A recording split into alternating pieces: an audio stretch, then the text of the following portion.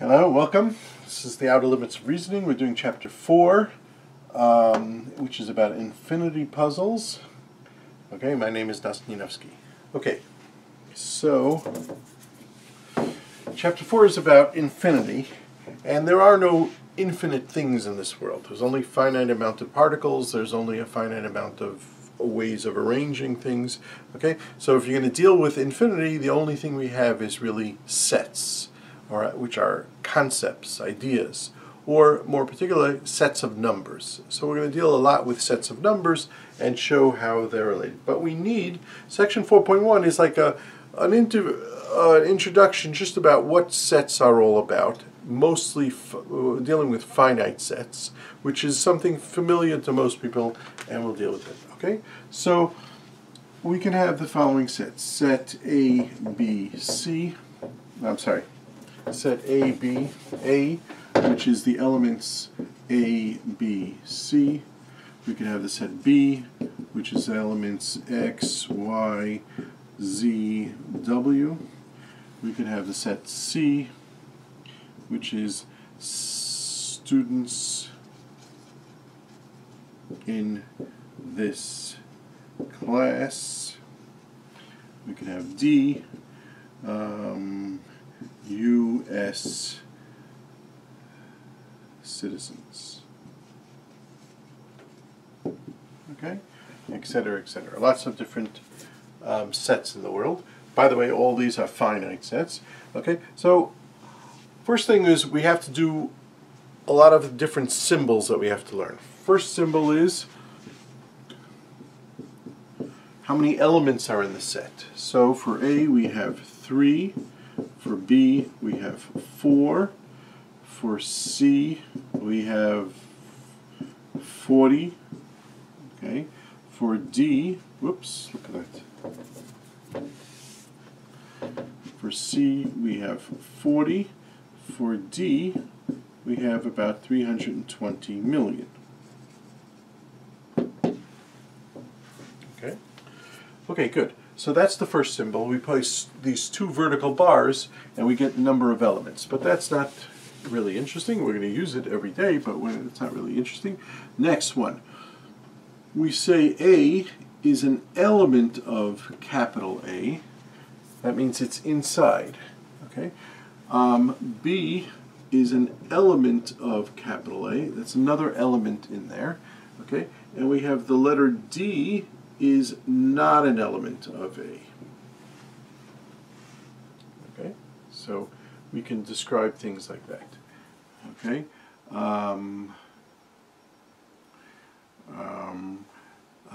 A is not an element of capital B. Okay, Z is an element of capital B. Okay, and each one of you are an element of this class, and each one of you, oh, I don't know if everyone's an element, but there's 320 million citizens. Okay, so this little symbol, this Greek letter, tells you what's in it and what's not. Great. Next.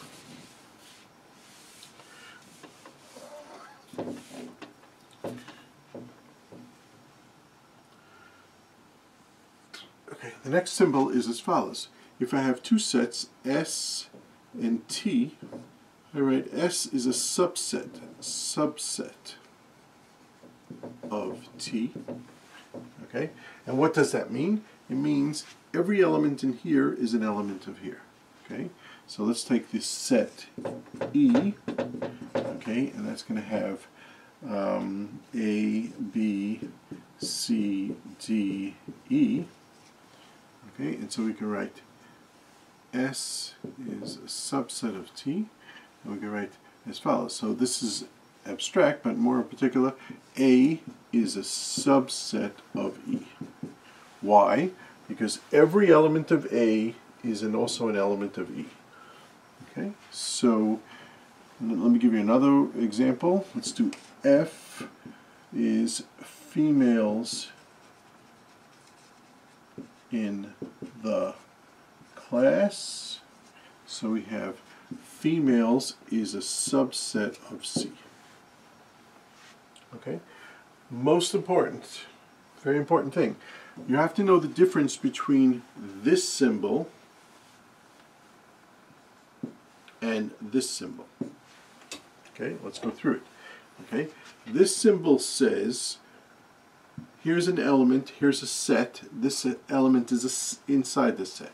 This symbol says, here's a set, every element in this set is an element in this set. So this is between a element and a set, this is between a set and a set. Different things, okay? But obviously they're related, and they're related as follows. Let's show you how they're related. Okay? S is a subset of T means, another way of saying that is, if X is in S, that implies X is in T. Okay? So let's do the F is a set of females in the class, is a subset of the students in the class. Let's see why. Because every female in the class is also a student in the class. Okay? Okay. That's just symbols. If X is in S, that implies that X is in T. That's exactly what that means. Okay, great. Next symbol. S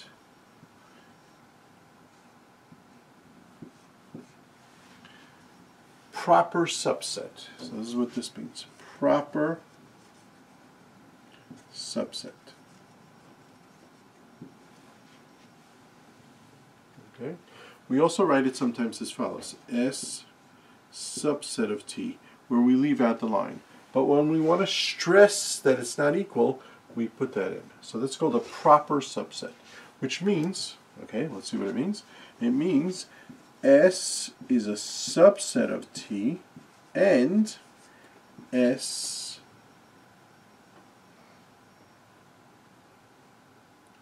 is not equal to T.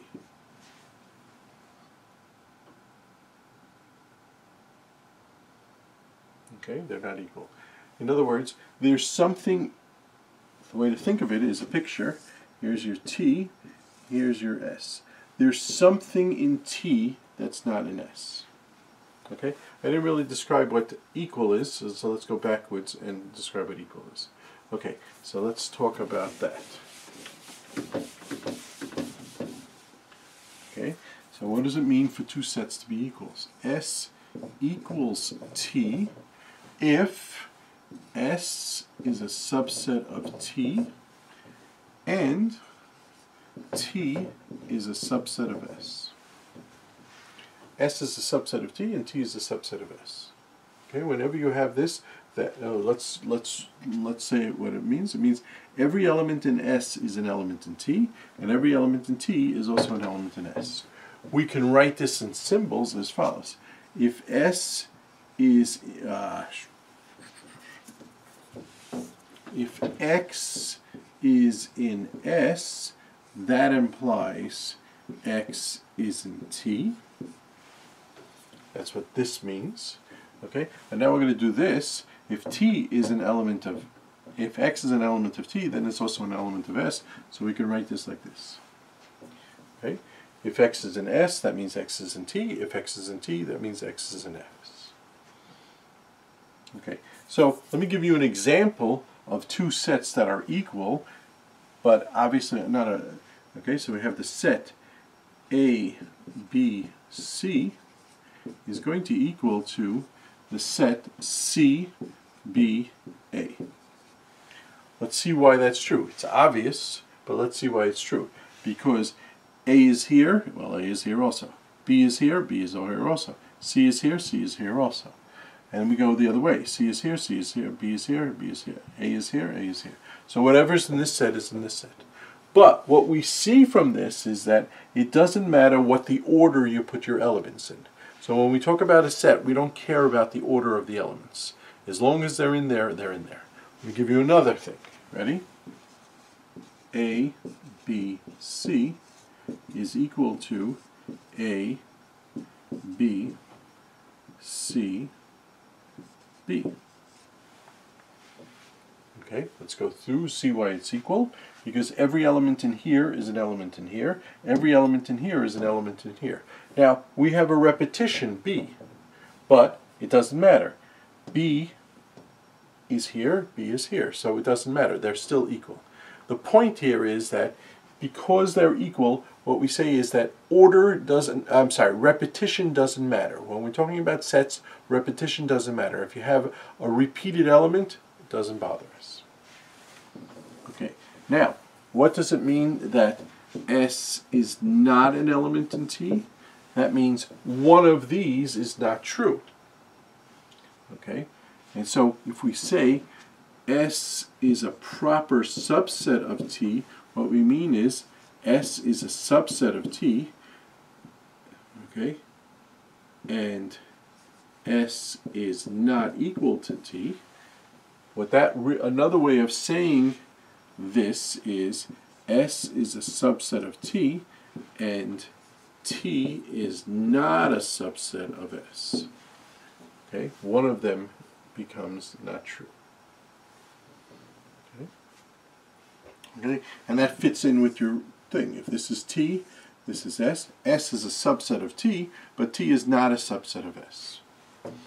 Okay, so we got a lot of different symbols that we have to keep up with. Okay, but the main thing is a proper subset means it's really smaller. There are less elements.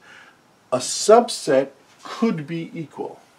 Okay, the whole set could be equal. So for example, A, B, C is a subset of A, B, C. It's not a proper subset, but it is a subset. Okay, great. Let's talk about some other symbols and other ideas. Okay, so let's talk about some other symbols. So there's a set like this. It has a fancy name. Fancy symbol. It's called the empty set.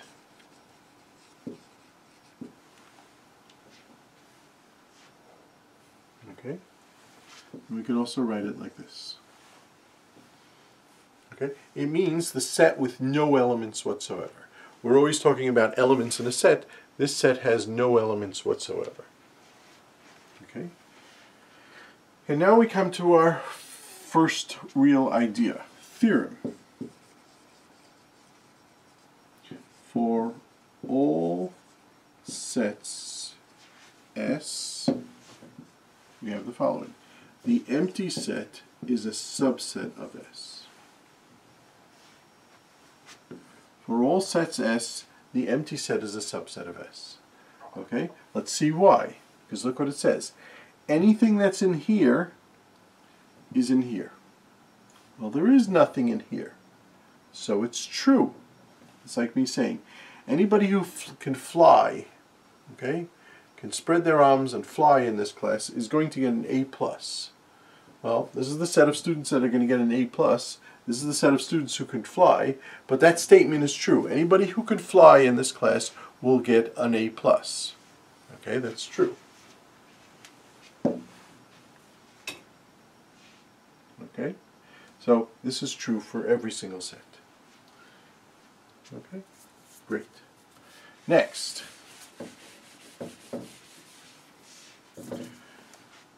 Let S be a set. Okay, now we do this. That's a script S. Okay? Is the, and we call it the power set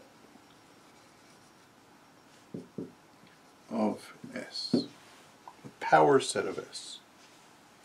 Okay, what is it? Okay, it is the set of subsets of S. The set of subsets of S. We'll see an example in a second. Okay, but you take a set S. The power set is another set, but it's the set of subsets of S. Okay, so let's do an example. Okay, I'm going to need a lot of room here, so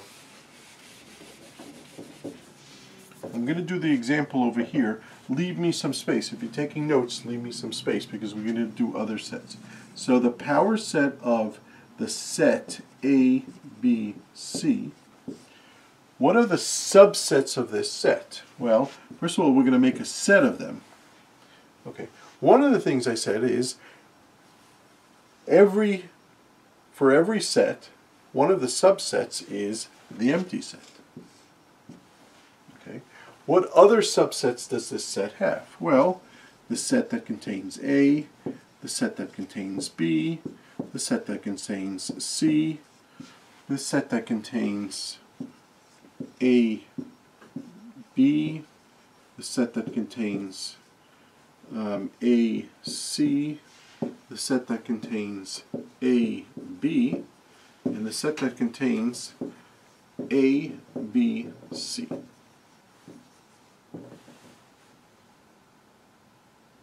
Okay, let's just count how many there are. 1, 2, 3, 4, 5, 6, 7, 8. Okay, notice all of these subsets, all of these are subsets, all but this one is a proper subset. Okay, that's not a proper subset. Okay, so there are 7 proper subsets, there are 8 subsets, and there are 7 proper subsets. Let's go back a little bit.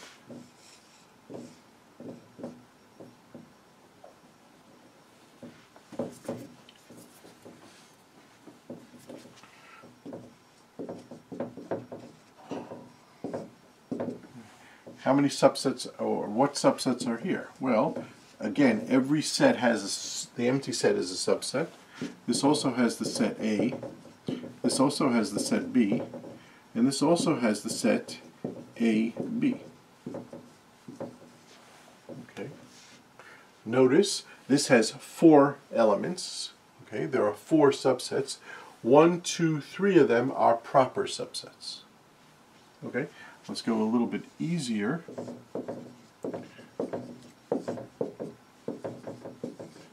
The empty set and the set A. This has 2 subsets. One of them is proper, one of them is the whole set. Okay? And just to make it even more, let's just fill it in. What is a subset of the empty set? Well, the only thing there is the empty set. Okay, notice this has 1 element, this has 2 elements, this has 4 elements, this has 8 elements. Can you guess how many elements are in this set? A, B, C, D. Okay, let's go through it again. 1, 2, 4, 8. How many elements are this set? Okay, and so I want to show you how many elements. I want to show you the idea. The idea is as follows. Cover over this D. Okay, and we have the same thing here. So we can write the same thing here. So let's do it. You have the empty set, you have the set A, you have the set B, you have the set C, you have the set AB, you have the set AC, AB, and ABC. But hold on, that's with the D covered. But now I want all the subsets with the D also. So let me give you an example of all the sets with the, well, let's continue our list because we're not finished. So let's do it. I'm going to put the D into the empty set. That gives us the set containing D. It also AD. Also BD. I'm putting the D in here. I'm putting the D in here. I'm putting the D in here. I'm putting the D in here. I'm putting the D in there. Okay, I'm putting the D in there. And finally, I'm going to put the D in here.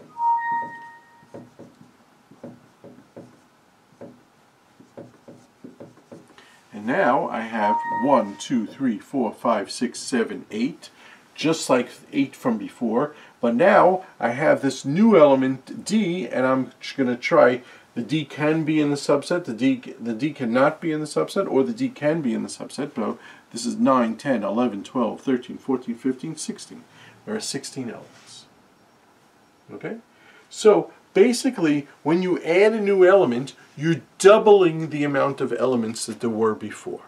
Let's say that again. When you add one new element, you take the set, the power set of the previous set, and you double that amount.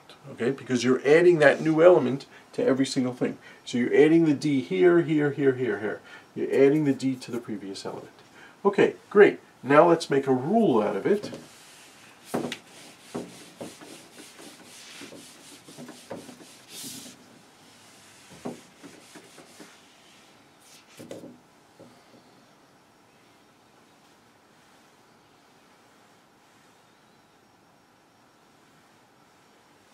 Okay, and the rule goes as follows. If S has n elements, then the power set of S has 2 to the n elements.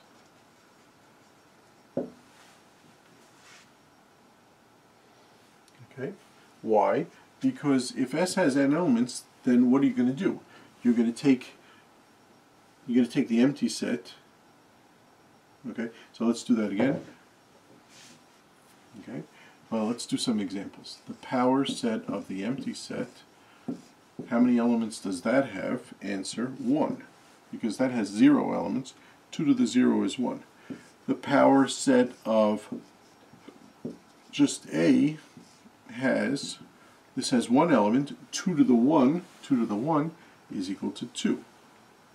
Okay, this is 2 to the 0. This is 2 to the 1. Okay, the power set of the set that has A and B in it has 2 to the 2, which is 4 elements. The power set of A, B, C has 2 to the 3, which is 8. Okay, and it goes on like that. Okay, but the way to see it is, look, this has no elements, so there's only 1 element in the power set. This has 1, so I'm adding the 1, so that makes it times 2, so I get 2. This has another B, I multiply it times 2. 2 times 2 is 4. This has a C, I multiply it times 2, I get 8. I get 16, I get 32, etc., etc. So this says, if S has n elements, then how many times did you multiply by 2? 2 to the n elements. I just want to write this a little bit more mathy. I do it as follows. If S has n elements, that implies the power set of S has 2 to the n elements. Okay, that's writing the same thing. Just this is in English, and this is in. If S has n elements, then the power set, the set of subsets of S, has 2 to the n elements. Just want to write it one other way. Okay, we write it as follows. The power set, this is just no symbols, only symbols, of S is equal to 2 to the number of elements in S. Okay, this relates how many elements in the power set with the number of elements in the set. Okay, great.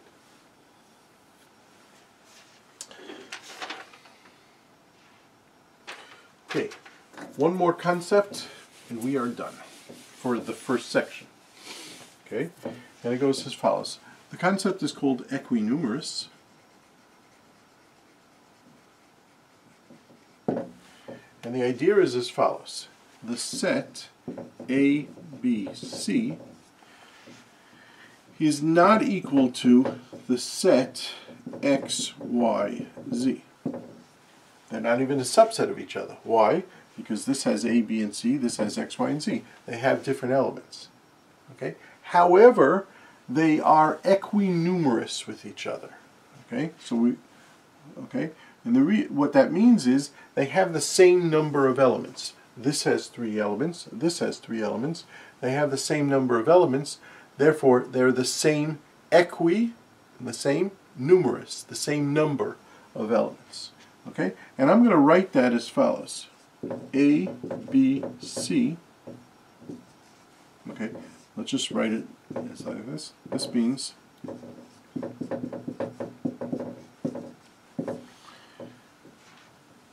the number of elements in this set is the same as the number of elements in this set, but I want to write it with another symbol, and so we do it as follows. A, B, C is not equal to X, Y, Z, okay, but they're the same size. And so I do that with a curly equal sign, okay, a wavy equal sign, okay. And so whenever you see two sets that have the same number of elements, you can write it with that symbol. Okay, and I just want to show you how you show two elements are the same. Obviously, this is the stupidest thing in the world. If I can match up every element in this set with an element in this set, okay, I can match up every element in one set with an element in the other set. In other words, pair them off. Okay, then I can show that the two sets have the same size. Okay, so for example, okay, I have 5 fingers on my right hand, I have 5 fingers on my left hand. I can match them up, okay, and therefore I have the same number of elements in both sets. Again, this is obvious and simple, but it gets very much more interesting when we talk about infinite sets. Okay, so that's about sets. Let's give you some other things. Okay, here's a set G, which equals to the governors in USA. Okay, S equals states in USA. Okay, how many governors there are, how many states there are, and so we can say the set of G is the same, equinumerious, the same size. They're not the same sets. Okay, this has people in it, this has states in it. They're not the same sets, but they have the same size. Okay, notice this doesn't work for senators. You take the set of senators in the United States, you take the set of states in the United States, they don't match up one to one. Why? Because for every state, there are 2 different senators. Okay, so there are 100 senators, there are 50 states, they don't match up.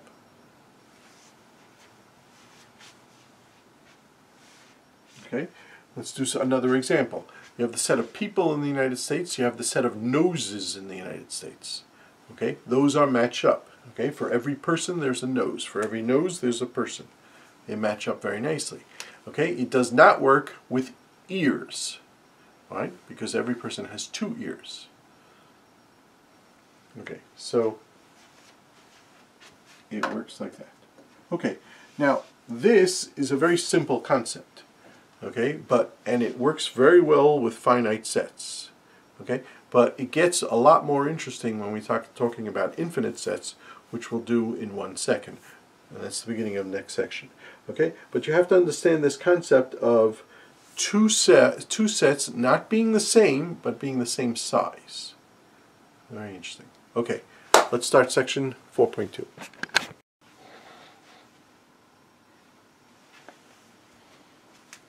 Okay, section 4.2. This is all about infinite sets now. Okay, and let's go through this.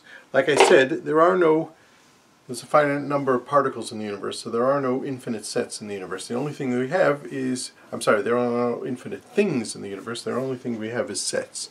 And we have sets of numbers. Okay, so before we even get busy, I want to just list off some sets of numbers that we have. So we have positive numbers, these are whole numbers. Okay, and we have natural numbers, which is the same thing as positive numbers, just 0 is added in. Now you might think, oh, this is a simple idea, but we didn't have this in Europe. We didn't have this till the Middle Ages. Okay, and when we got it, it was considered a radical idea. Okay, so 0 is added in. Okay, and that's fine until, again, the Middle Ages, when bankers wanted to talk about not only having money but owing money. So they started talking about positive and negative numbers. Okay, so the idea is as follows: if you have 5 oranges and you take away 8 oranges, how many oranges do you have? The question doesn't make sense, because if you can't take away 8 oranges if you have only 5 oranges. But bankers use this phrase and say, you know what, this is a concept of -3. Positive 3 means you own, -3 means you owe. Okay, but fine.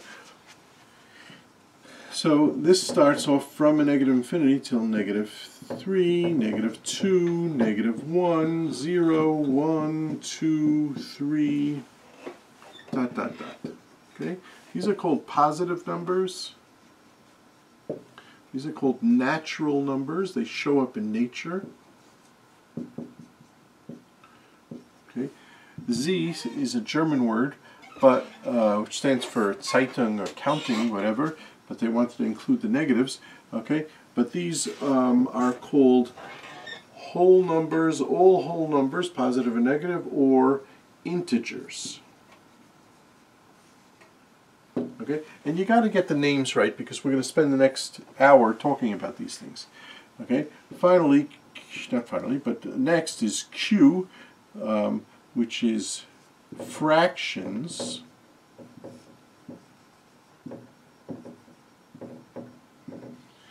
Where M and N, they're fractions, and where M and N are in Z, but we make the requirement that N is not 0. Okay, so these are called fractions, or quotients, hence the letter Q, or rational numbers.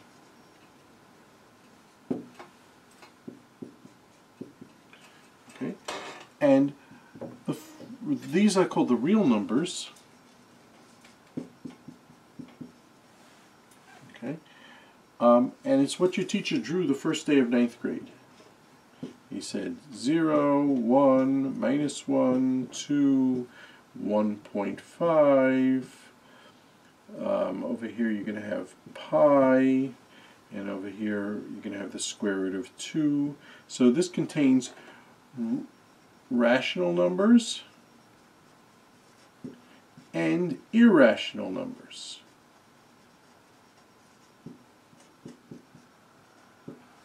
Numbers that can't be written as the square root of 2 numbers. Okay?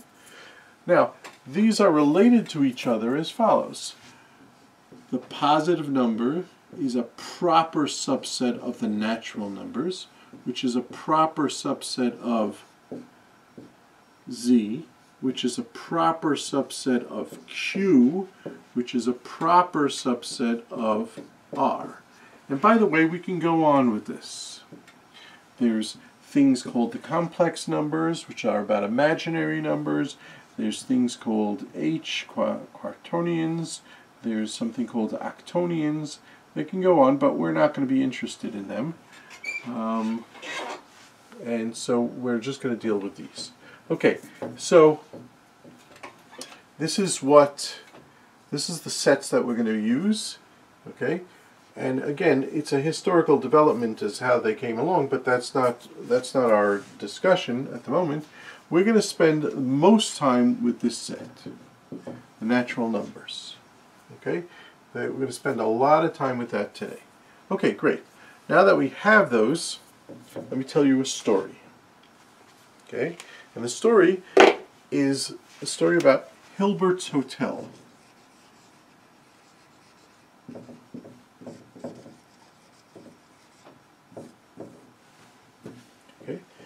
It's a famous story, and it's here to teach you something about infinity. Okay, this concept about infinity. The story supposedly goes back to David Hilbert, who was a mathematician in the beginning of the 20th century, who spent time working with infinity, and so he wanted to tell stories to make it understandable. So he says as follows. Imagine you own a hotel, okay, and you have 300 rooms in this hotel. That's very nice.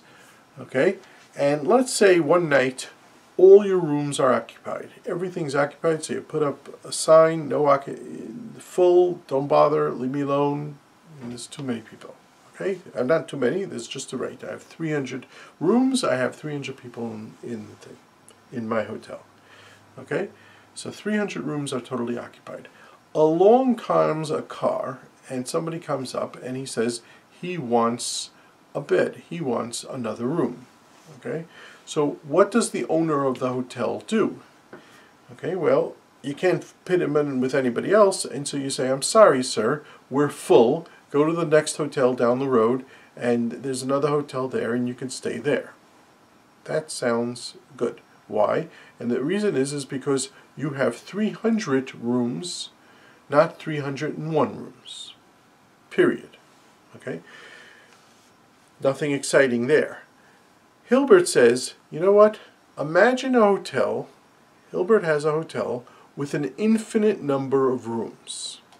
Again, this is fantasy because there are no such things as hotels with infinite number of rooms, but we're going to get a feeling for this. So let's say you have this hotel with an infinite number of rooms, and let's say you have an infinite number of customers inside each hotel room.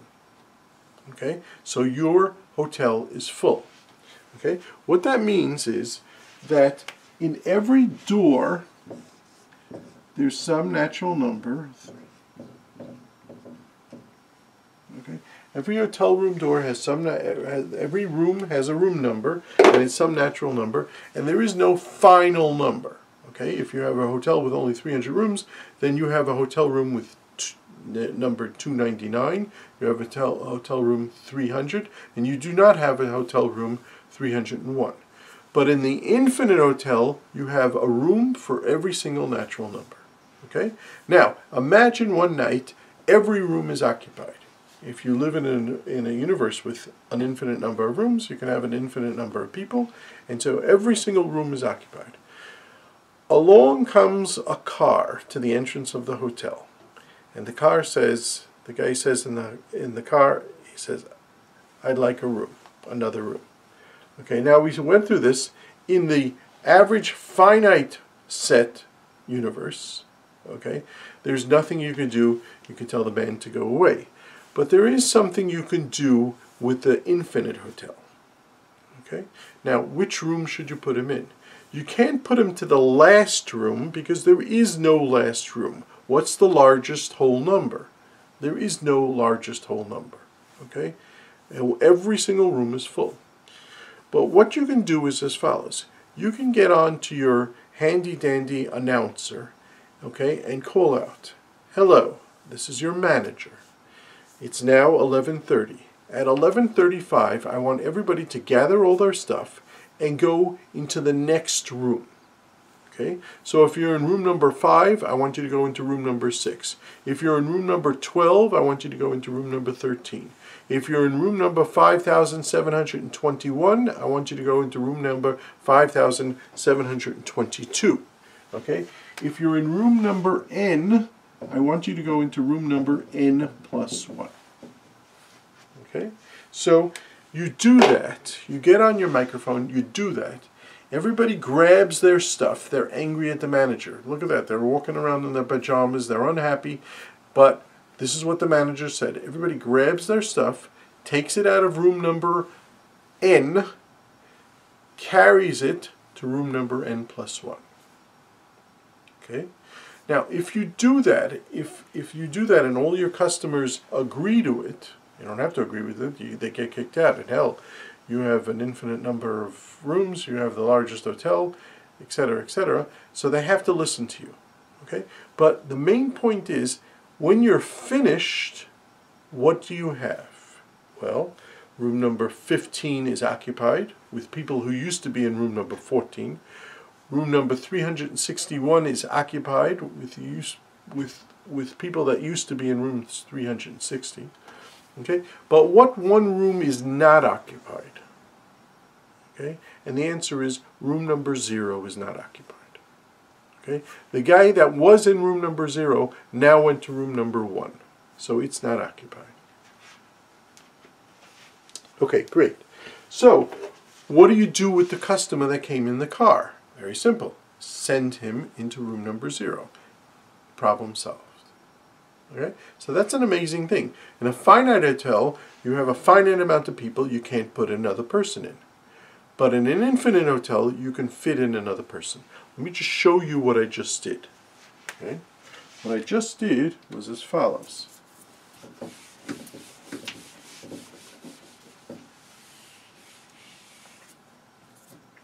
The amazing thing wasn't getting in the new person, because that was simple. Room number 0 was empty, you just sent them in. That wasn't the amazing thing is. What the amazing thing was, I had,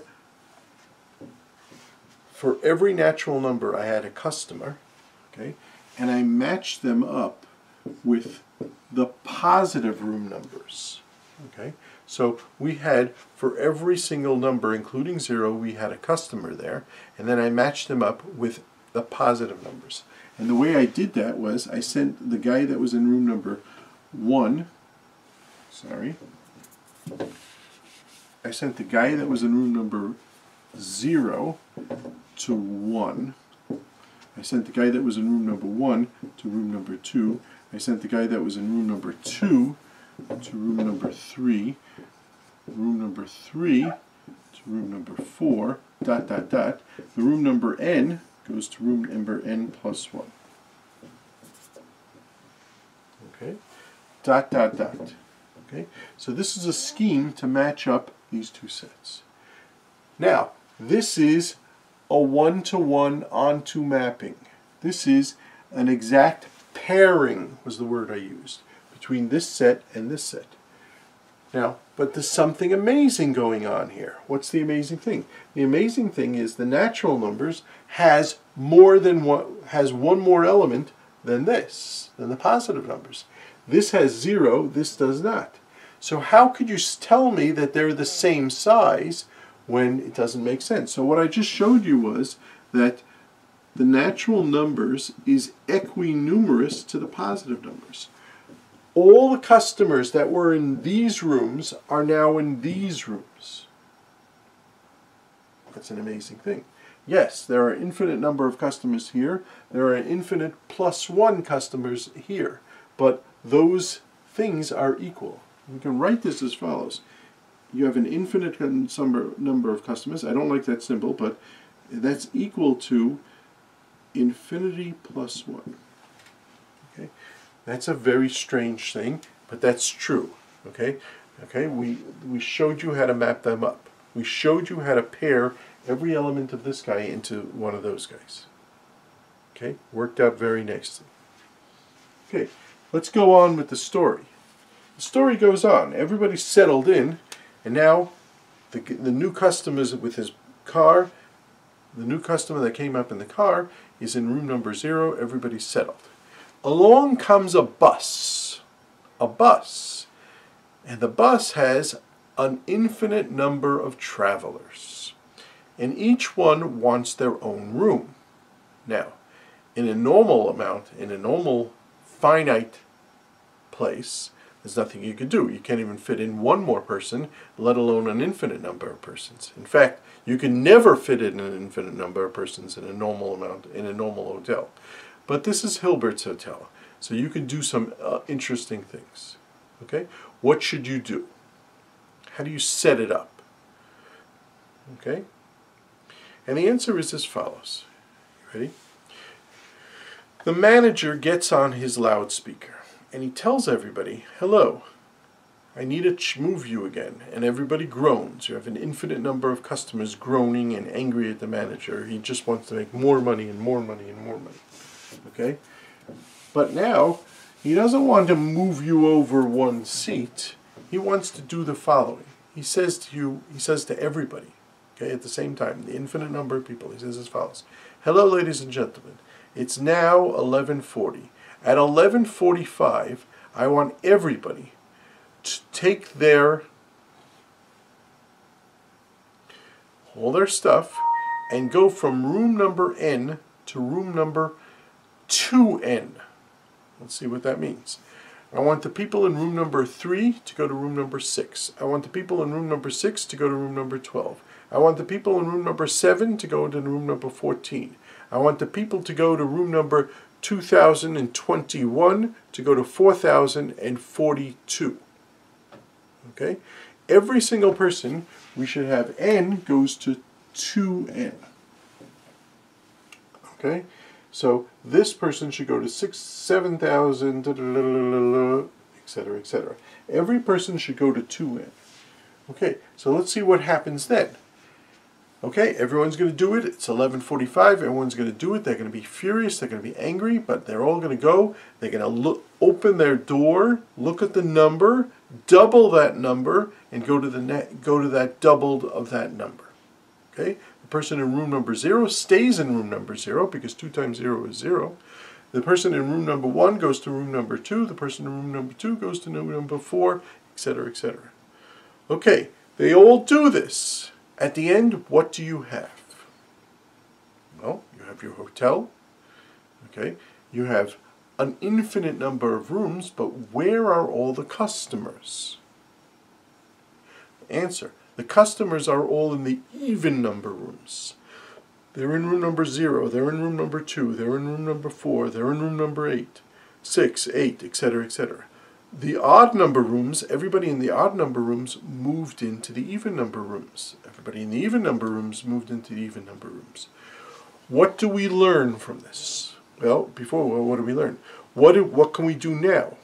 We had a hotel full of people, and up to the hotel came a bus with an infinite number of people. Now what can we do with those bus travelers? Answer: we can send each and every one of the bus travelers to the odd number rooms. Okay, so we send each and every one of those travelers to the odd number rooms. Conclusion: you've settled everybody. Okay, whereas it was once full, now it's twice as well. It's still full. Okay, but what did we do? What did we do? Well, we have the natural numbers.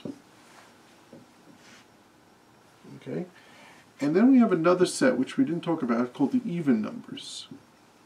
0, 2, 4, 6, 8, dot, dot, dot. Okay?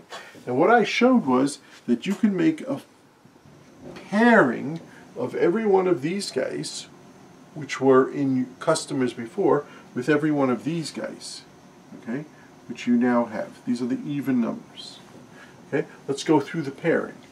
0 goes to 0. 1 goes to 2, 2 goes to 4, 3 goes to 6, 4 goes to 8, dot, dot, dot. N goes to 2n, dot, dot, dot. Okay? You've matched up every single number with an even number. Now, you should be shocked by this, because the natural numbers contains the even numbers, but it also contains the odd numbers. Okay? But we don't care about that, because we had a nice definition of what it means to be equinumerious. Two sets are equinumerious if you can match them up. It made sense with finite numbers. Now let's do it for infinite numbers. This set and this set can be matched up. The elements can be paired off. Conclusion: this set is the same size as this set. We write it as follows: the natural numbers is the same size as the even numbers. That's a pretty shocking thing. That's a very shocking thing. Okay? Another way to write this is the even numbers, there's an infinite number of even numbers.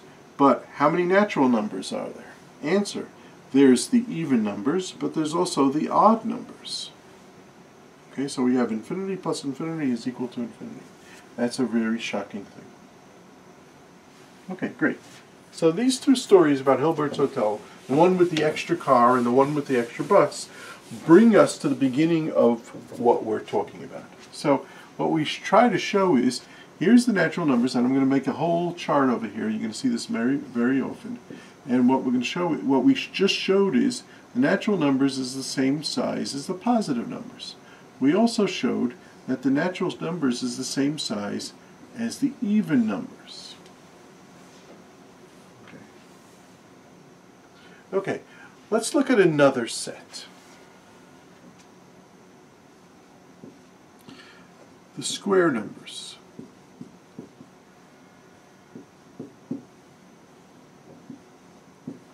These are numbers that can be written as a square.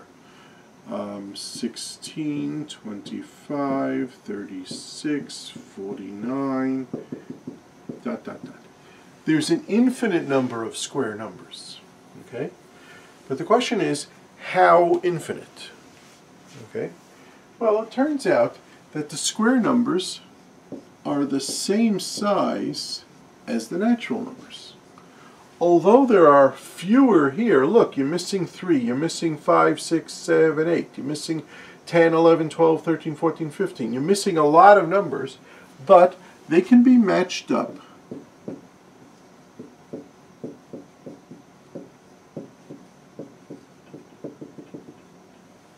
as follows. I can send 0 to 0, 1 to 1, 2 to 4, 3 to 9, 4 to 16, 5 to 25, 6 to 36, 7 to 30. N goes to n squared. Match that up. Okay? I'm showing you a scheme how to match up. Obviously, this set is infinite. I can't show you every single one. This set is infinite. I can't show you every single one. But I'm showing you a scheme how to match these numbers to these numbers. Since I have this scheme, it turns out that the square numbers, although it seems that there's a lot fewer square numbers than natural numbers, but no, they're the same size. Okay, so this is another shocking thing. By the way, this idea goes back to Galileo. This idea is 500 years old. Galileo realized that these two sets have the same number of elements. Okay, great. What else? What else has the same number of elements? So we've been taking these sets and we're looking for smaller sets that don't have the same. Okay, and we're looking for smaller sets and seeing, I mean, they're smaller in the sense that they have fewer elements. The square numbers have fewer. This is a proper subset of this. This is a proper subset of this. This is a proper subset of this. Positive numbers don't have 0. This has 0. This is the even numbers, don't have the odd numbers. Square numbers, you don't have the non-square numbers. Let's look at another one. PR for prime. Okay, let's remember what a prime number is. A prime number is a number that only itself and 1 goes into. Okay, 0 is not a prime number, 1 is not a prime number, 2 is a prime number, 3 is a prime number, 4 is not, 5 is a prime number, 6 is not, 7 is a prime number, 8 is not, 9 is not, 9 is 3 times 3, 10 is not, 11 is a prime number, 12 is not, 13 is a prime number, 14 is not, 15 is not, 16 is not, 17 is a prime number, 18 is not, 19 is a prime number, 20 is not, 21 is not, 22 is not, 23 is not, is a prime number. Whoops, 23 is a prime number. I'm getting bored. 24, 25, 26.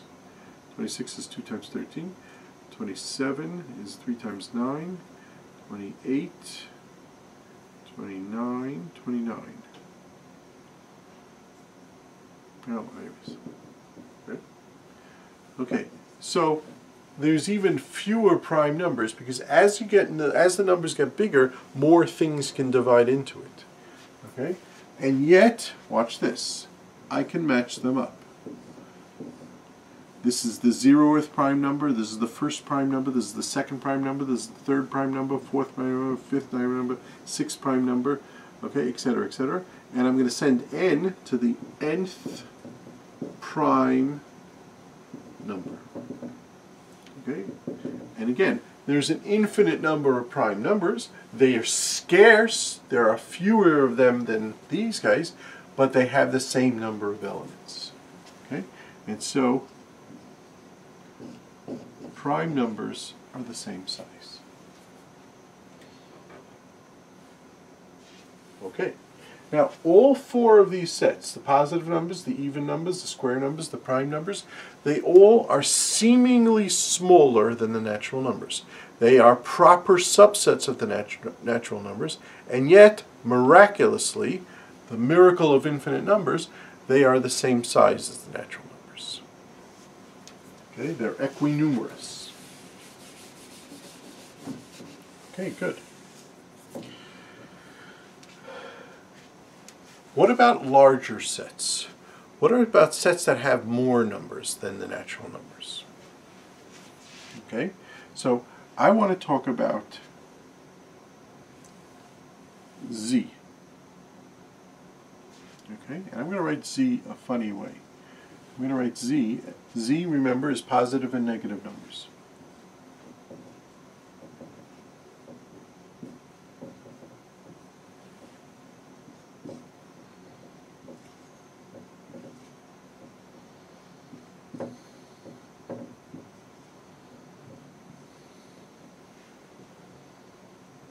Okay, so Z has both the positive numbers and the negative numbers. You would think, hey, look, here's the natural numbers already. There's no way in the world you're going to include these numbers also. Okay, here's the positive numbers that that's already infinite. There's no way in the world you're going to match up to the negative numbers also. It's just not going to happen. Okay, but when we match up numbers, when we match up things, it doesn't matter how you match them up, as long as you can match them up. Okay? We talked about the number of fingers on my right hand and the number of fingers on my left hand. This is an obvious way of matching it up. But I could have matched them up like this also, and I could, if I was good enough with my fingers, match them up a different way also. It doesn't matter, because here's 5 elements, here's 5 elements, and there are, I don't know, about 5 factorial different ways of matching them up one to one. Great.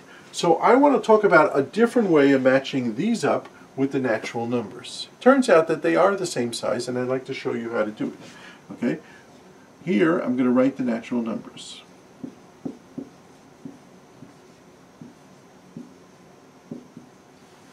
Okay? Here's what I'm going to do. Okay? And here I'm showing you this matching, how to do this matching. So I'm going to do it very carefully. I'm going to send 0 to 0. That makes sense. I'm going to send 1 to 1 and 2 to minus 1.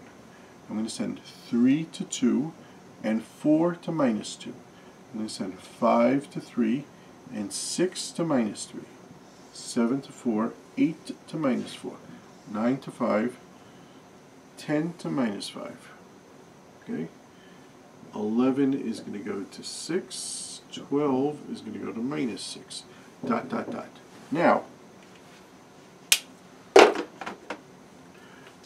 this goes on forever and ever. This goes on forever and ever. This goes on forever and ever. Okay?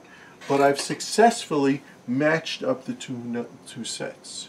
Let me just show you what I just did. What I did was I took Z, which is seemingly larger than the natural numbers, because this has the positive and negative numbers. This just has the positive numbers. And I've shown, no, they're the same size. Okay? Now, I'm going to write a function that actually does this.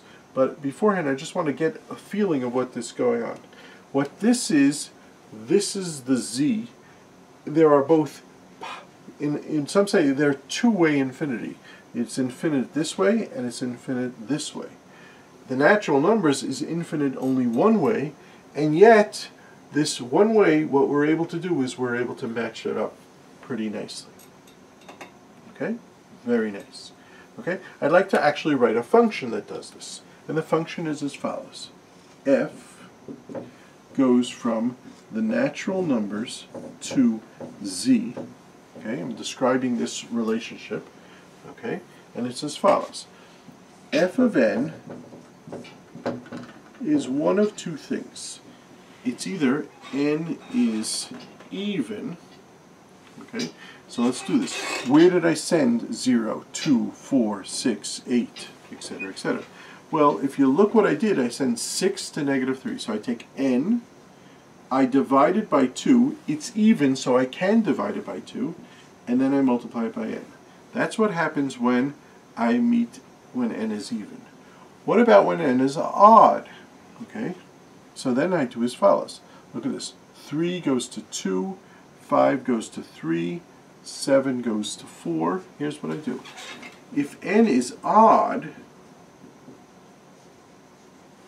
okay, what I do is I take n, if n is odd, I take n, add 1 to it. Then n plus 1 is even, and then divide it by 2. And that's what I send to. Let's do this. 9 plus 1 is 10, divided by 2 is 5. 11 plus 1 is 12, divided by 2 is 6. 13 plus 1 is 14, divided by 2 is 7. I'm going to match up like that. Okay? So this function describes this equinumerious, this pairing between these two sets. Now again, let's just go through this. The natural numbers is a proper subset of Z.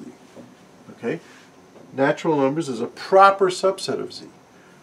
Okay? And it's very doable. Okay? It's a proper subset of this. This contains only the whole positive numbers and 0. This contains the positive numbers, 0, and the negative numbers.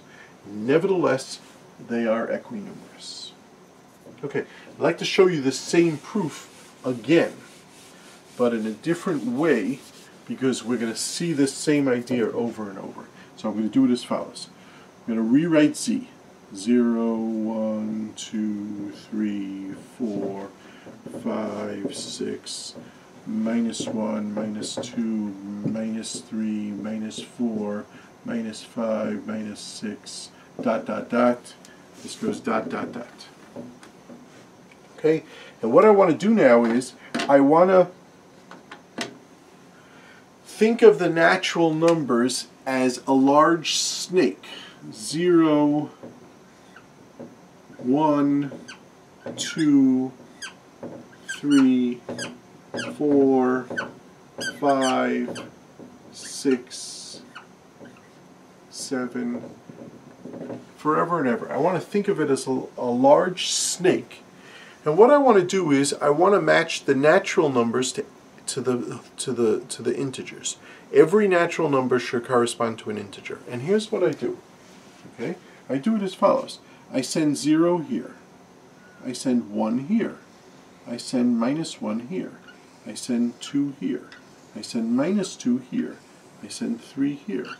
I send minus 3 here. I'm sorry. Didn't say that right. Okay? I send 0 here, 1 here, 2 here, 3 here, 4 here, 5 here, 6 here, 7 here, 8 here, 9 here, 10 here, etc., etc. I keep on going back and forth. Eventually, every single number, every single integer, like the number 523, well, we're going to go back and forth, back and forth, back and forth. I'm going to hit 523. 523 is going to be hit by this giant snake.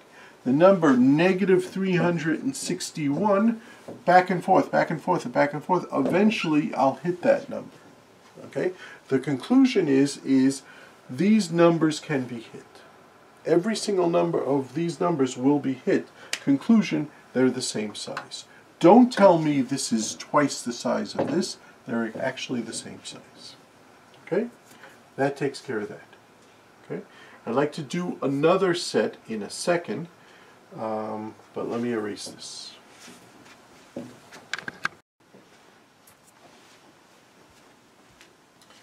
Okay, so let's look at another set which is seemingly larger.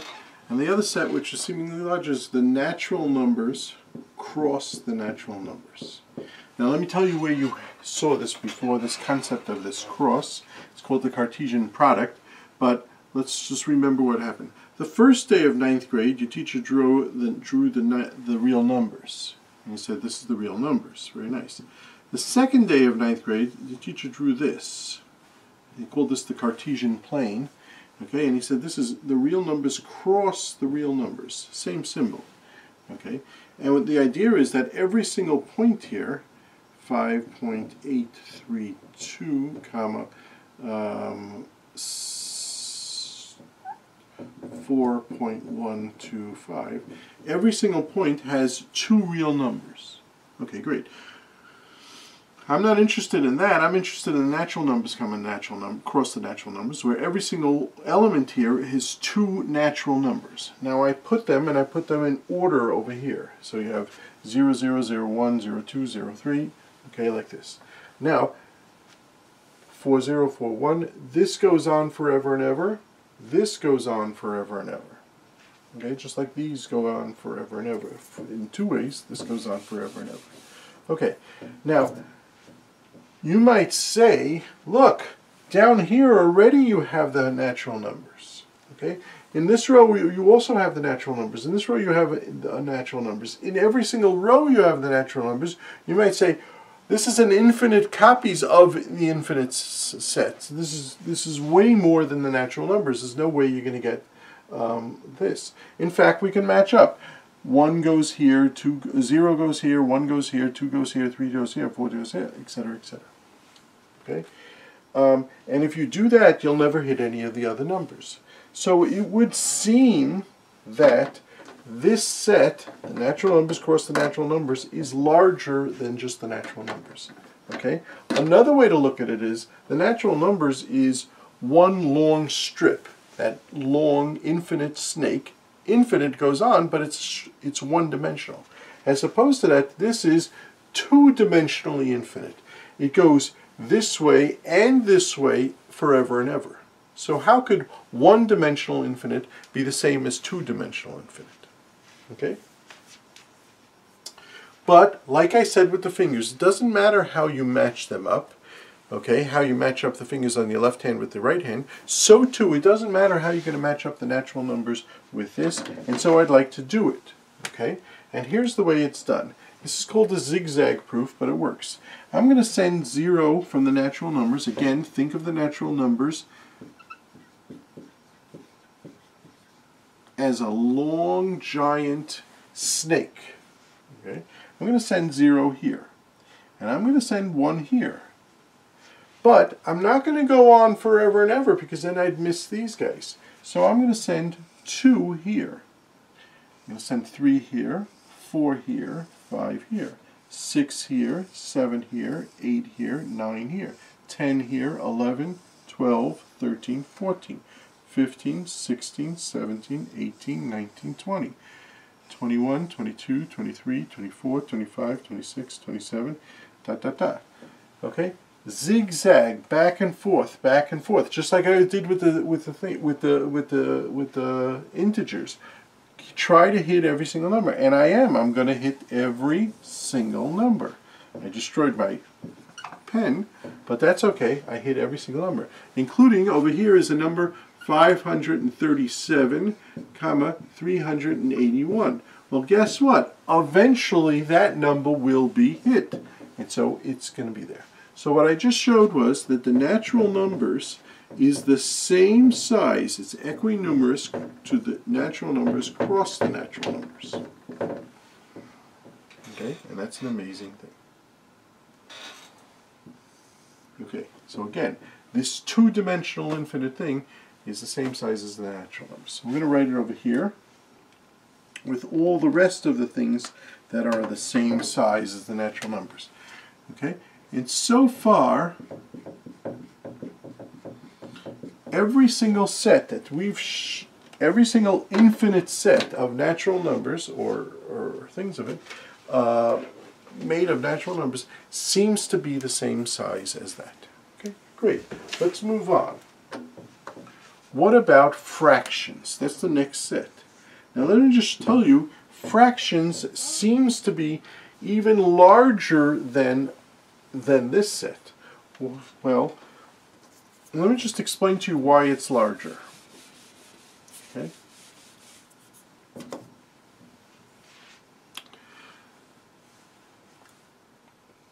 Consider the fractions 6 over 8 and 7 over 8. Okay, two fractions. Okay, 6 over 8, by the way, you can divide by 2, you get this is 3 over 4, but that's okay. We'll leave it like that. Now, it doesn't look like there's any fractions in between there, but there are fractions in between there. Let's multiply the bottom and the top by 10. So this becomes 60 over 80, and this becomes 70 over 80. That's very interesting. But in between here is the following numbers: 61 over 80, 62 over 80, 63 over 80, 69 over 80. There are 10 numbers in between there. Okay? And between 62 over 80 and 63 over 80, we can do the following. We can multiply the top and the bottom by 10. We got 800 on the bottom. We have 620 on the top. Okay, and we have 630 on the top and 800 on the bottom. And there are 10 numbers in between here, at least. 625 over 800. Okay, so there's a lot of numbers. I can do this over and over and over. The point is, between any two fractions,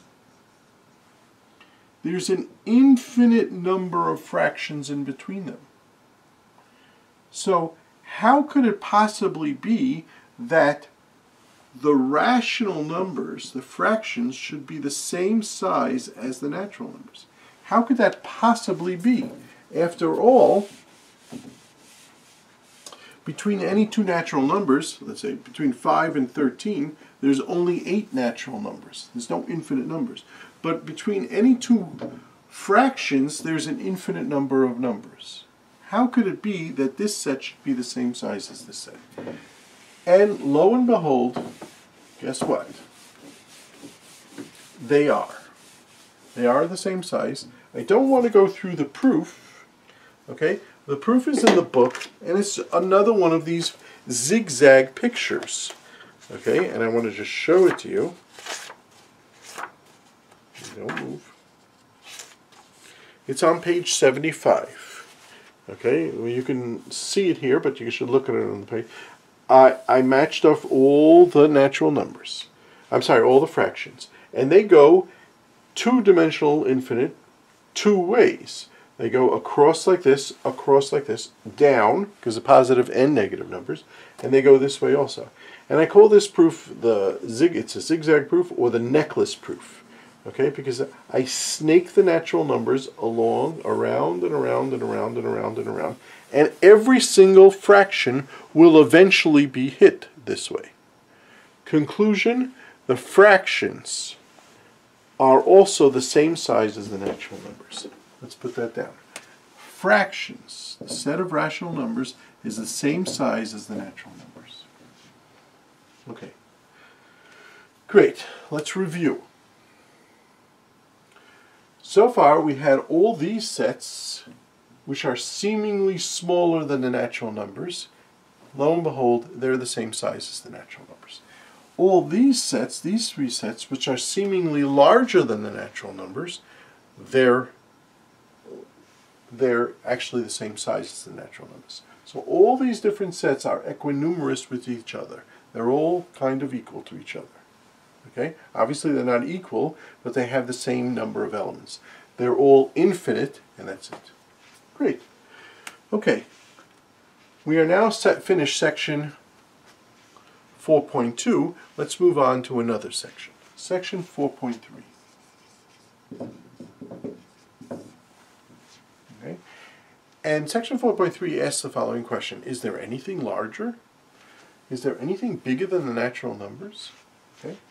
Okay, now all these ideas came from one guy named George Cantor. He lived in the 1890s. And he thought of all these clever tricks of pairing off these different sets and showing that they're really the same size. And Cantor said, okay, what about the real numbers? And Cantor tried to do the same type of trick. So here's the real numbers. 0, 1, minus 1, minus 2, minus 2, 3, etc., etc., etc. But Cantor said, what about all these numbers? Okay, but not only these numbers, but all decimals inside. 1.8632475. Anyways, Cantor tried for a lot of different tricks of matching the natural numbers to all these numbers. So he said, you know what? Let me do it in black pen, otherwise I ruin that. He says, well, let me try to send 0 here, and then I'm going to send 1 here, and then I'm going to send 2 here, and then I'm going to send 3 here, then I'm going to send 4 here, and then I'm going to send 5 here, and then I'm going to send 6 here, 7 here, 8 here, 9 here, 10 here, etc., etc. He tried lots of different schemes to match up the natural numbers in the real numbers. He tried and he tried and he tried. And every scheme he tried, he had the following thing. He always found that he missed some real numbers. He was always missing some real numbers. And he got very frustrated. And to make a long story short, he went insane, literally insane, thinking about these things. And they put him in an insane asylum. Okay? Eventually, he got out of the insane asylum. He promised his wife he wouldn't be thinking of these things, okay? And he stopped for a while, but then he started thinking about it, okay? And he said, you know what? It seems to me that these real numbers are very, very large. Let me focus in on a smaller set. So he said, rather than dealing with all real numbers, let me focus in. Here's 0, here's 1. This is the interval 0, 1. Set of numbers between 0 and 1. From here till there, not including 0, not including 1. He said, let me try to match up the natural numbers the same size as 0, 1. He tried and he tried and he tried. Let's focus in what he was trying to do. He blew this picture up.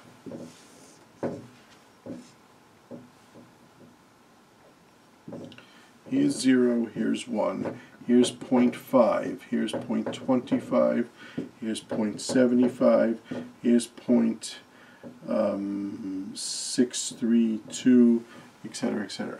And he was trying to match up the natural numbers with all these decimal numbers in between. So he tried lots of different tricks. He tried sending 0 here, 1 here, 2 here, 3 here, 4 here. That didn't work. He tried sending this here, this here, this here, this here, this here, this here, this here. That didn't work.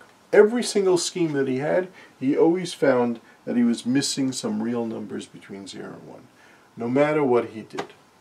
Okay, he was very frustrated. Guess what? He started obsessing about it. They put him in an insane asylum. Okay? Eventually he came out of an insane asylum, and he kind of gave up, but for a much more interesting reason. Not that he gave up because of mental health, because he realized something a lot more shocking, and that's the whole purpose of this chapter. He realized that the natural numbers is not equinumerious with the set 0, 1. Okay? So you have the set 0, 1 and natural numbers. He had spent a lot of his time trying to match this up with this, okay? And he failed. And the reason why he failed is because they're not equal. Okay? Think of a classroom with 25 students and 40 chairs. Okay? There's no way in the world you're going to put one student per chair and match up all the chairs with all the students. There are more chairs than students. Conclusion, you cannot match them up. So too, there are more of these guys than these guys. They cannot be matched up. They cannot be made into a one-to-one correspondence. Okay? And that's a shocking realization. Now you might say, hey, this is infinite, this is infinite. What's the difference? And that's exactly the point. There are different levels of infinity. And because there are different levels of infinity, they cannot be matched up. They are not equinumerious. So I can't put this set over here because it's not the same size as this. Okay. And what I'd like to do now is I'd like to actually prove that theorem. Okay? I'd like to prove that it doesn't exist. Okay? And the proof is what's called a proof by contradiction. Okay? What we're going to do is we're going to assume the natural numbers is the same size as 0, 1. Okay? We're going to assume this is true, and we're going to get out a contradiction for that. Okay? And since we don't have contradictions in mathematics, it must be that our assumption is wrong. Okay? We saw this before with paradoxes. Okay, so let's do this right. Okay. assume that there is some scheme that matches this up with this. So I'm going to write the scheme as follows. If there's some scheme, it can be written.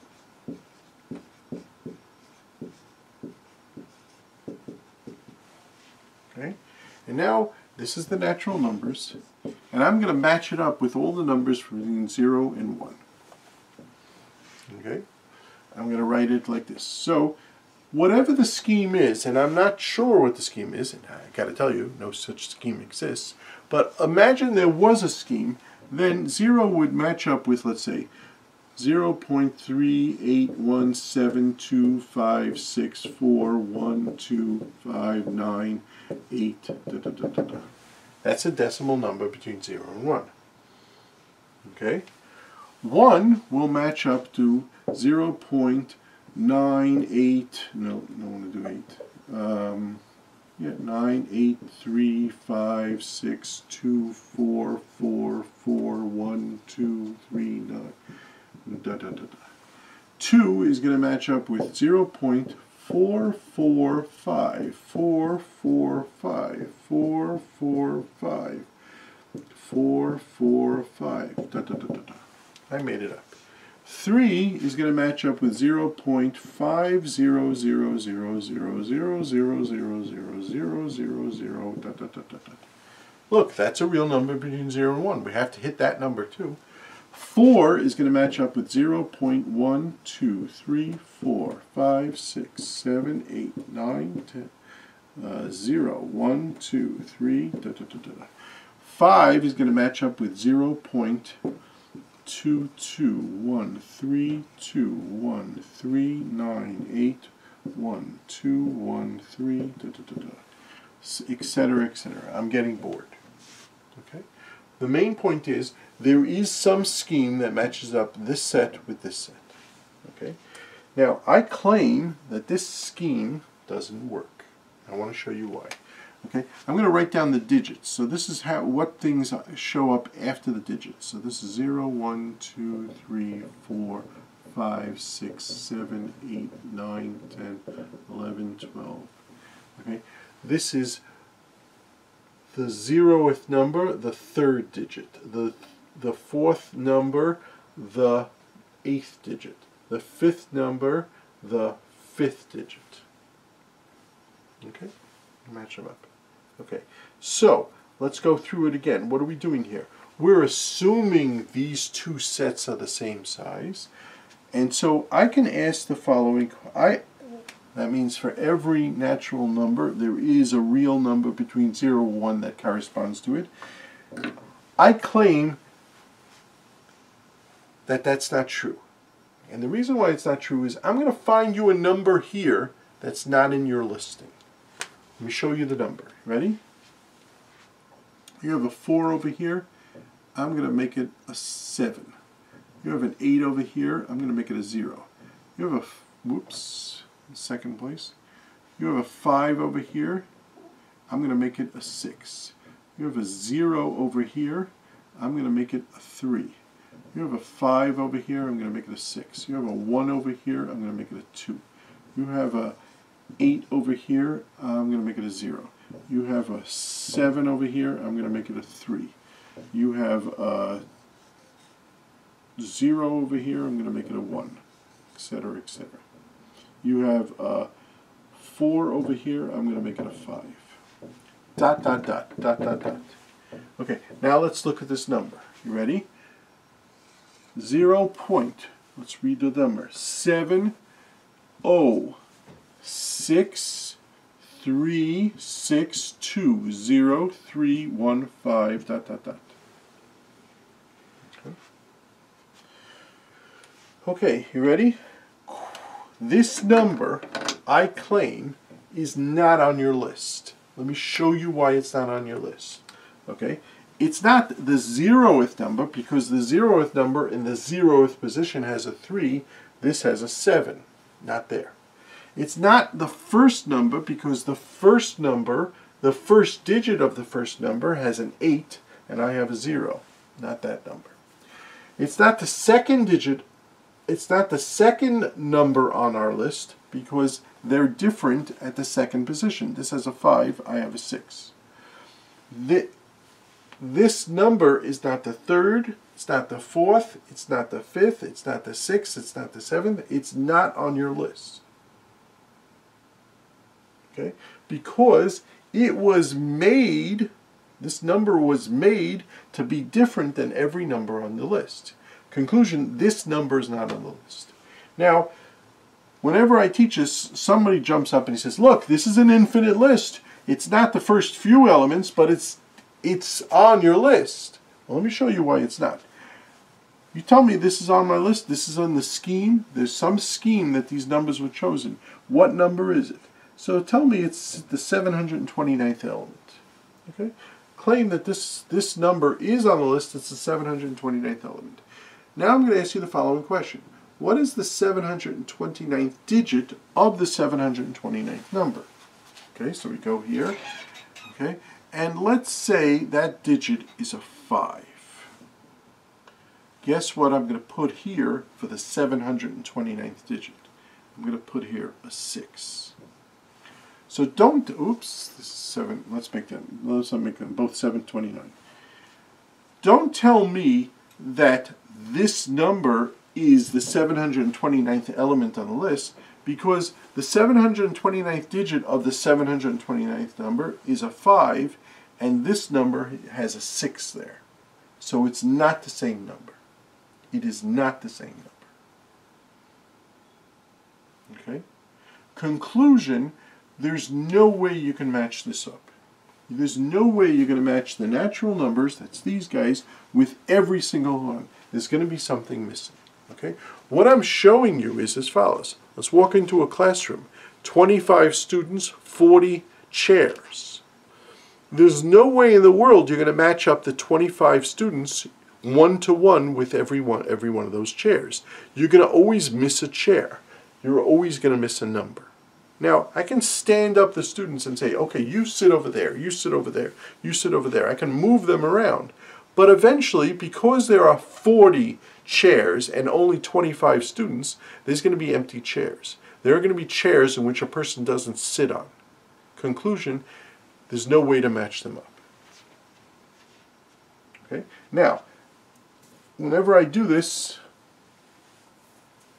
in class, there's always a student that pops up and he says, no. The scheme you used is a wrong scheme. Let's try a different scheme. And I'm very patient and I listen to the students, and he gives me another, he or she gives me another scheme, and I put in their other scheme. And you know what? In that scheme that they're going to put in, they're going to make sure to put in that number that you just found, because they saw that you missed that number before. Guess what happens? We put in the scheme, just like before. It's going to be a different scheme. But again, I can go through the diagonals and I can show you it's not there. There's going to be another number that's not there. Okay? If it's not there, that means this list is not a complete list.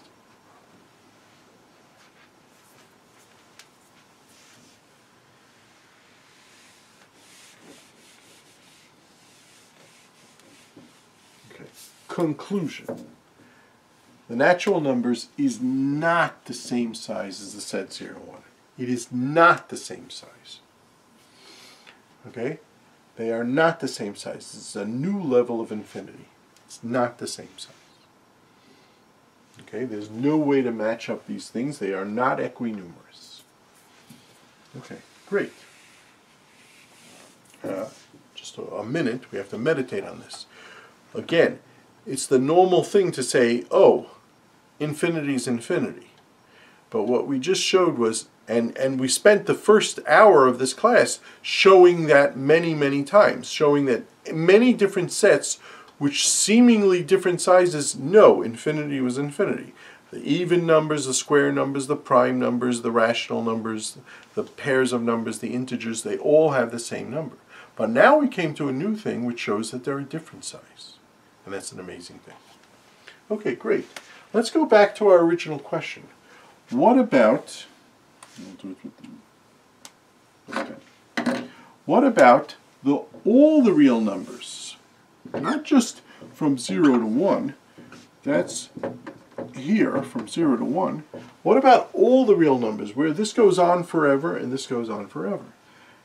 It would seem here's an infinity larger than the natural numbers.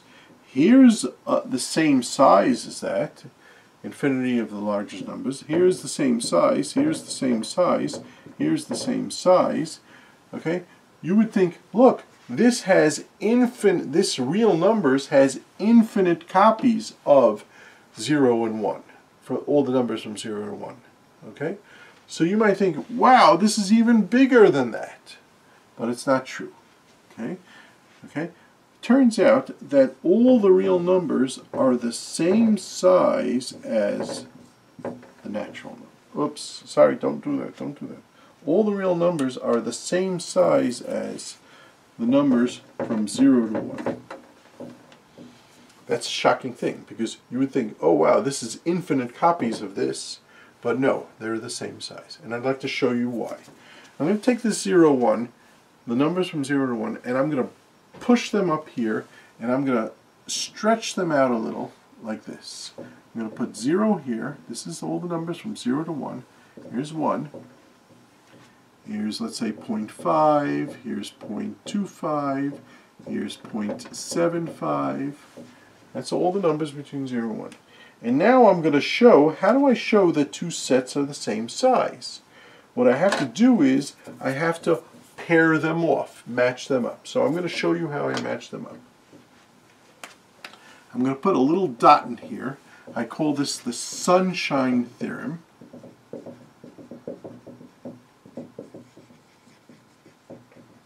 Okay, it's my own name. Okay, and I'm going to match up all of these numbers with all of these numbers. Ready? I'm going to send 0, I'm sorry, 0.5 to there. I'm going to send this, and here's what I do. I match this up with this. I start at the sun, and I let my sunshine hit there. And wherever it hits, it hits. Do it with straight lines. This matches up with this. Okay, now you might say, hey, you missed something here. Well, this number is going to match up with that number. And this number is going to match up with that number. And this number is going to match up with that number. And this number is going to match up with that number. Okay? And the point is, between any of the real numbers here and here, okay, there's an infinite amount of other real numbers. And so you can match each one up very, very carefully. Now, you might say, hey, this goes way down. This goes to Sheepshead Bay. Well, eventually, whatever number you can have there, that's going to match up to this. Okay, so that goes to Sheepshead Bay. That way is Manhattan. So eventually, that's going to go on to that. The point is, we are matching up every point in here. You might say, hey, there's an infinite number of points in between there. That's good, because there's an infinite number of points between there and there. And they're the same size infinite. So they're the same thing. Okay? Great. So that answers Mr. Cantor's original question. Cantor asked as follows. He showed all these different sets were really the same size. Now he wants to know what about the real numbers. He couldn't answer the real numbers, so he went to 0, 1. Okay? He found that 0, 1 is really larger than the natural numbers. And now he shows that the 0, 1 is the same size as the real numbers. And so he goes up.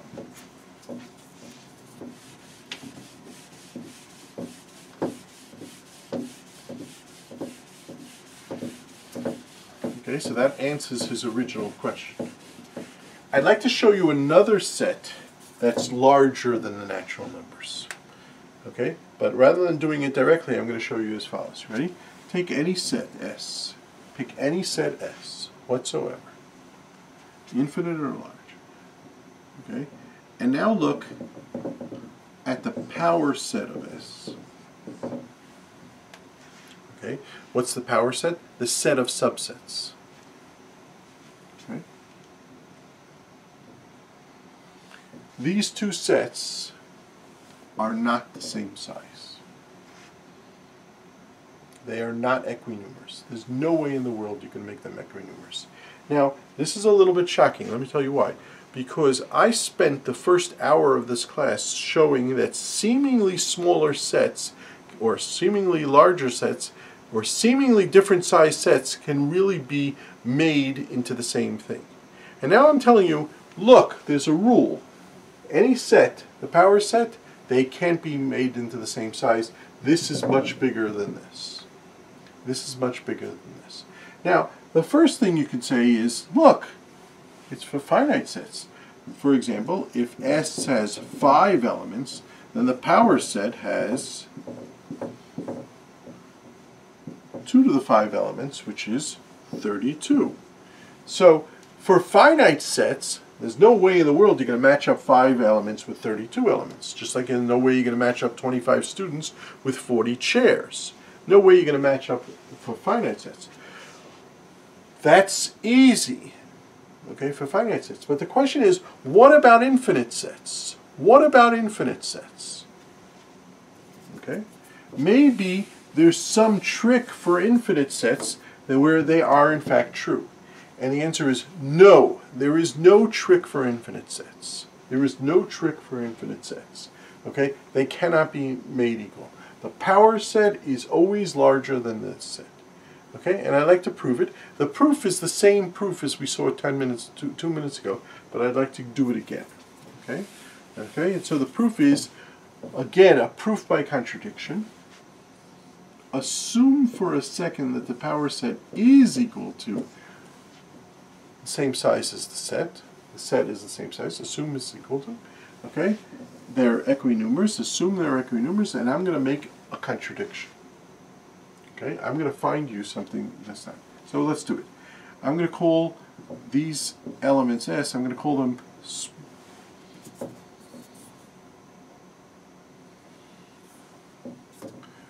small element S0, S1, S2, S3, S4, S5, dot, dot, dot, dot, dot. This goes on forever and ever. Okay? And now, oh, nuts. Sorry. Okay.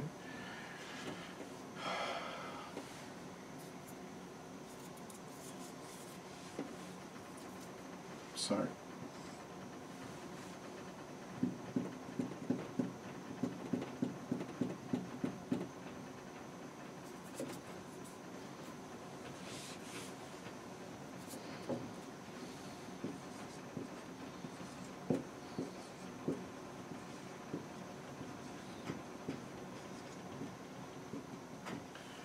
Imagine all the subsets. I'm listing the subsets like this. Si is a subset of S. Okay? Okay. And now I want to describe these subsets, and the question is, can I match Si with all these, can I match these things with all these elements? So I want to show you what you can. S0, S1, S2, S3, S4, S5, dot, dot, dot. Okay. Now, I have to describe these subsets. Now, how do you describe a subset of elements? Well, what you have to do is you have to tell me yes or no, is this element in this subset? Yes or no? Okay. So, I'm going to say S0 is not in this subset, so I write 0. S1 is not in this subset, so I write 0. S2 is an element of the subset, I'm going to write a 1. S3 is an element of the subset, so I'm going to write a 1. 0, 1, dot, dot, dot, dot. S1 is an interesting set. It contains the entire set, so everything is in S1. S2 just has, you know, even number. Well, it has some of them, but not others. S3 corresponds to the subset that contains nothing. What do we call a subset that contains nothing? The empty set. S3 corresponds to the empty set because everything is 0. None of them are there. Okay? S4 has a lot of elements, except except S5.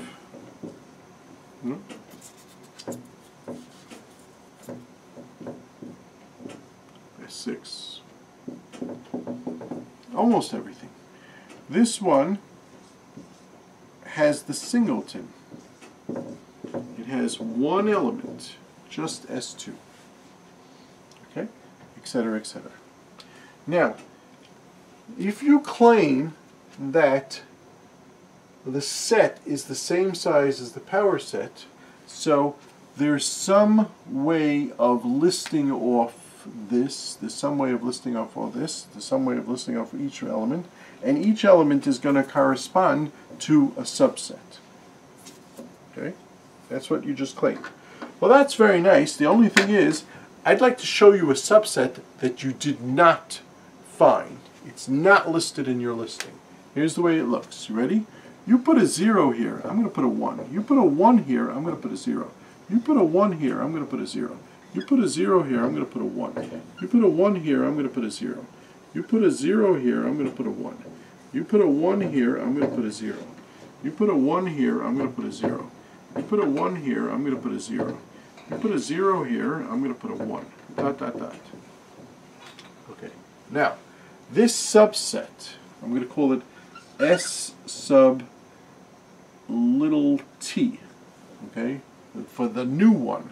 I don't want to put n for a new, okay, which contains S0, does not contain S1, does not contain S2, contains S3, does not contain S4, contains S5, does not contain S6, does not contain S7, does not contain S8, contains S9, etc., etc.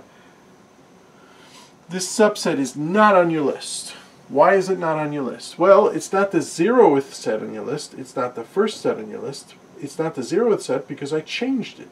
The 0th set does not contain this little S0, and mine does. This set T does. This one contains S1, and mine does not. This one contains S2, and mine does not, etc., etc. So ST is the new set. I want to write it like this. It's equal to those S in S, such that S is not an element of S sub S.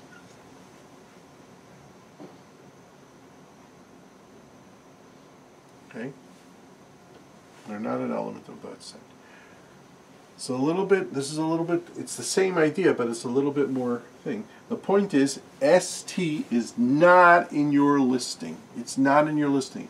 It's different than the listing here. It's different than this set because of this element. It's different than this set because of this element. It's different than this set because of this element. It's different than this set because of this element, etc., etc. It's not on your listing. Conclusion, there's no way in the world you're going to match them up one-to-one. No way in the world. Okay, and again, you could try a different scheme and I'll get a different subset. But there's more subsets than elements. That's the main point. There are more subsets than elements. Great. What do we learn about this? Well, let's do it for an interesting set.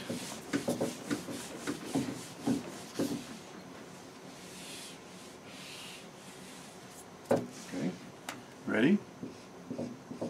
Take the natural numbers.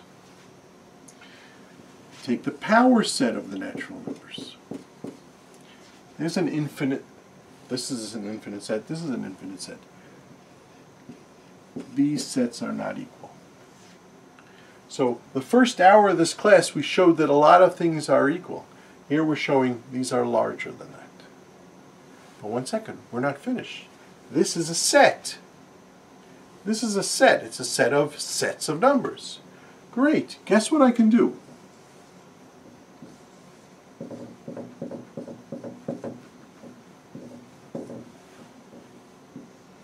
I can take the power set of that set. They are not equal. Guess what else I could do? The power set of the power set of the power set of the natural numbers. They are not equal. Each one of these are infinite, but they're more and more infinite. Okay? And each one is larger than the previous one, and they're not the same size. So there's not two infinite sets. There are many, many infinite sets. There are many different levels of infinity than just saying, oh, the set is infinite. Okay? Okay, 1 second. Take the set 0, 1. That is a larger set than the natural numbers. Great. Now take the power set of 0, 1. This is subsets of real numbers between 0 and 1. That's larger than 0, 1. They're not the same size. Okay, and guess what else we can do? Take the power set of 0, 1. Not the same size. Okay, great. Hold on.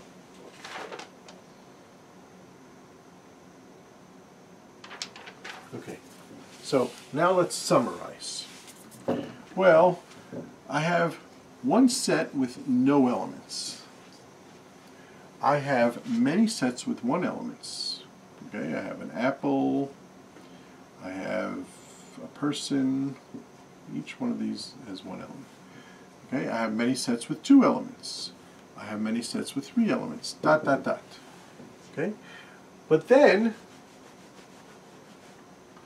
I started talking about other sets that have more than a finite. All these are finite. We know how to deal with finite. Here's 2 balls. Here's 2 squares. Here's 3 balls. Here's 3 squares. Okay, but now I want to talk about infinite sets. Okay, so by the way, these can't be matched up. You're not going to match up any of these sets with these sets. All these sets are the same size. Okay, great. Now I want to talk about the natural numbers. This has not a finite number of elements, but an infinite number of elements. And we saw a hell of a lot of things that are the same size as it. The natural numbers cross the natural numbers, the fractions, the integers, the primes, they're all the same size. Okay, great. And then we said, you know what?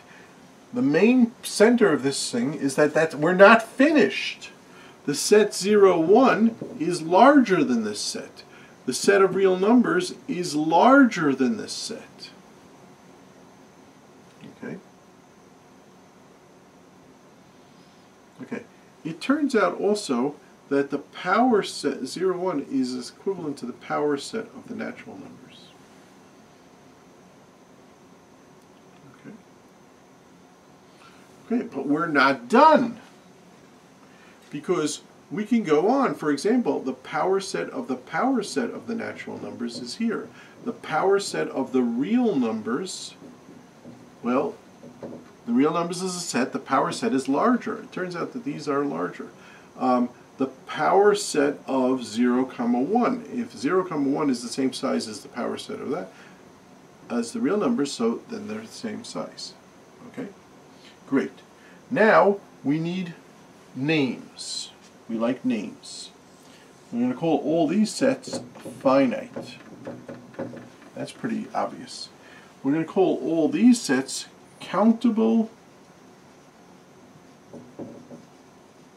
infinite. Now, don't get me wrong, you can't count them, but you can start counting them. You can at least begin to give a scheme for which all of them can be counted, right?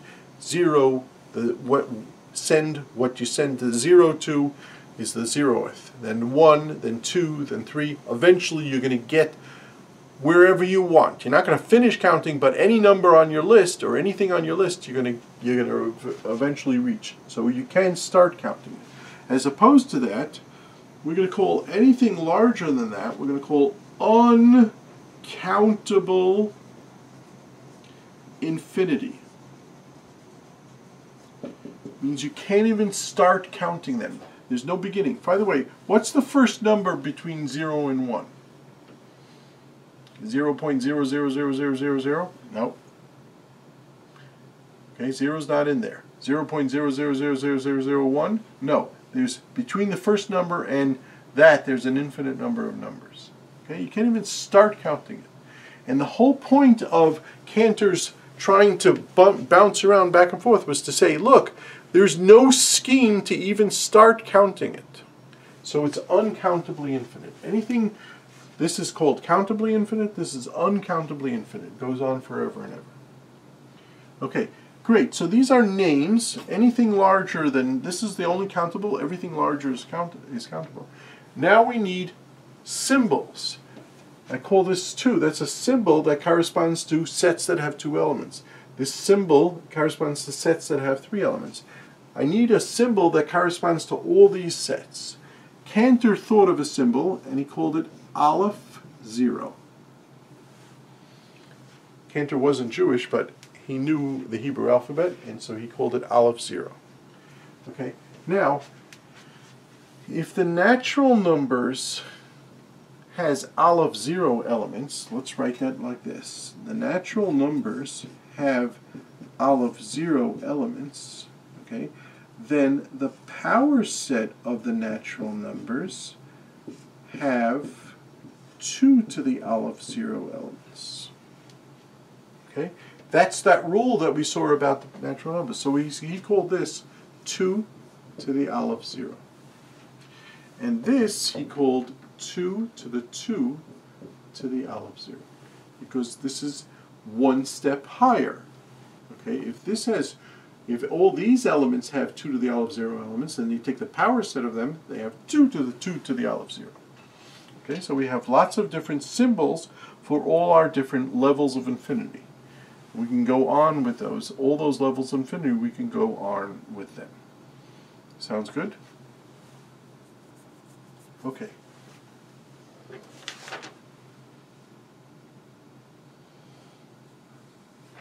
Okay.